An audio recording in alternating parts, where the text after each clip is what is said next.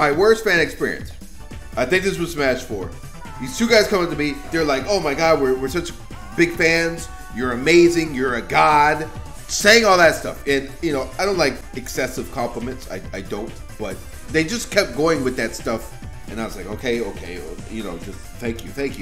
And then they're like, hey, do you mind if I take a picture with you? And I'm like, sure, of course. And then one of the dudes hands the other one his phone. The dude comes up to me regularly. He stands right next to me. But then he moves. He got on his knees and he prayed. He prayed like I'm a god. Like he was like, he was doing all that.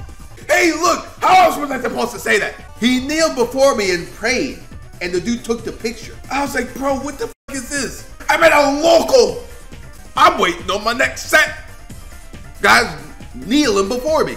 And it just made me so fucking uncomfortable.